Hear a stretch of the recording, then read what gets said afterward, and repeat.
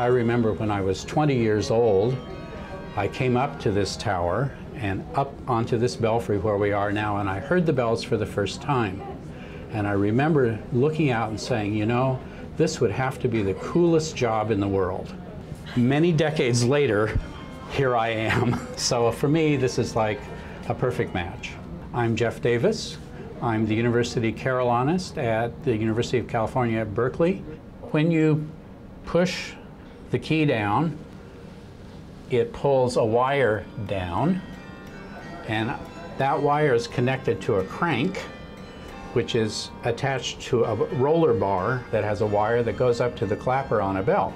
So very simply, that's how it works. Originally, there were only 12 bells, which is a chime, and the class of 1928, when they had their 50th year reunion, decided at that point they would give the university a carillon instead of just a few extra bells. A 48-bell carillon was installed. Two members of the class of 28 were reading an article, and the article said, well, Berkeley should have a grand carillon, not just a concert carillon. And so the Chambers family donated funds to enlarge the carillon to its current 61-bell size.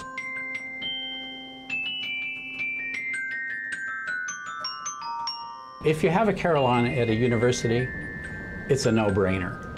You know, I thought, hey, we should be teaching. So when I came here, I put a little sign up in the music building that said, bells, anyone?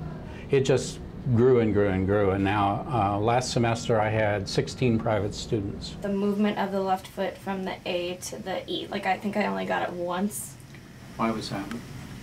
Jeff is really an amazing teacher. The way he makes you criticize yourself, I think that's the first time I've ever had someone do that. It was nice because I was like, well, I did mess up here, and like I'm really nervous right now, and that's why usually I can play this part better, and that was the first time anyone has ever taught me that way, and it's been really helpful. All the staff, all the students, all the faculty, the visitors, everyone shares this one thing, that's the bells. Celebrating Centennial, it's got everyone a buzz. I'm enjoying the sense of community that's developed, and the fact that the carillon's being brought out a little bit more in ways other than just the daily music that we make.